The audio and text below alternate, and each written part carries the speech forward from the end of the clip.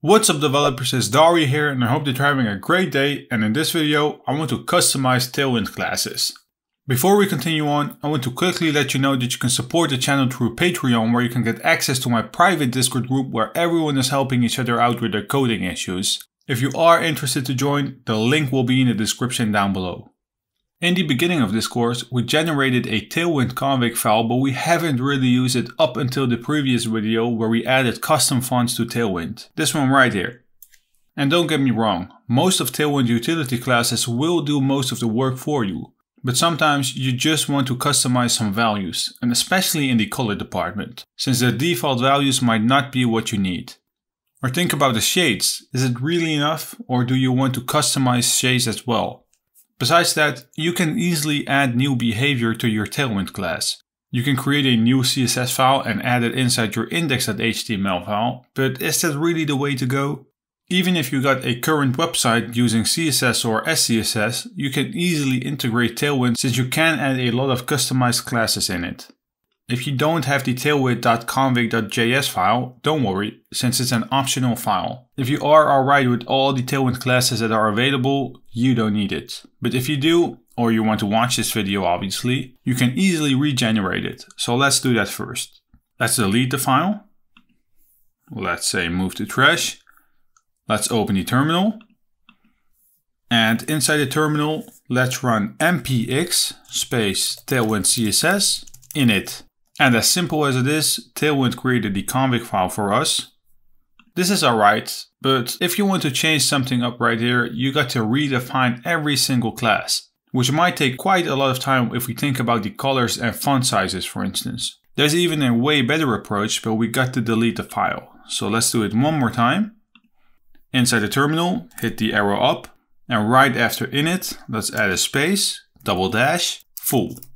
This will basically add the entire configuration of Tailwind with all values that are being used in Tailwind. If we open the file again, and let's close off the terminal, you can see that we have a lot more items right here. We have all our different screen sizes, all the different colors, all the different spacing elements, animations, and you know the drill. Scroll through it and you can see everything that we got. Now there are two ways how you could customize your Tailwind styling. You can either override an option in the list right here, then recompile it, or you can extend a styling, which will then override it, but your value in the theme section will still be available. Even though you might not use it, it is still good to have it. So let's start off by doing that first. Right after 2XL, let's hit enter and let's add a 3XL, so a new breakpoint, colon, and let's give it a random width of 1800 pixels and let's change the small screen to 340. Now let's save it. Let's open our style.css file inside the CSS folder. Let's hit Command or Control F and let's search for @media. You can see that the minimum width is 640, and if we scroll down, we don't have one of 1800. Now let's save both files. Alright.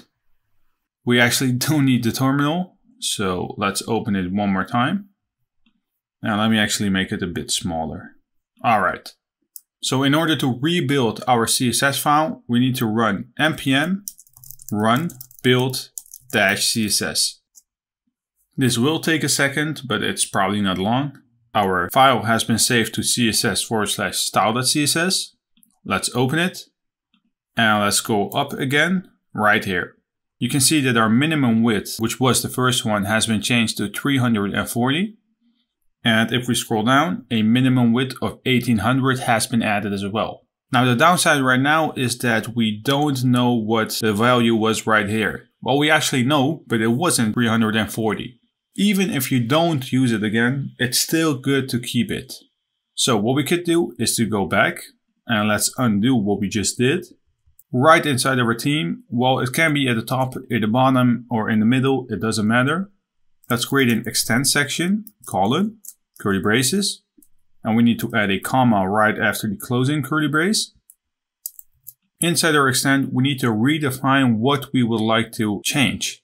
So what we're going to do is to add a new screen. So let's say screens, colon, curly braces. Then in here, let's say that we want to add 3XL with a value of 1800 pixels. Let's save it. Let's rebuild our CSS. Let's open the style.css file. You can see that the minimum width has been changed back to 640. And if we scroll down, we still got our 1800 minimum width that we defined in our extend section.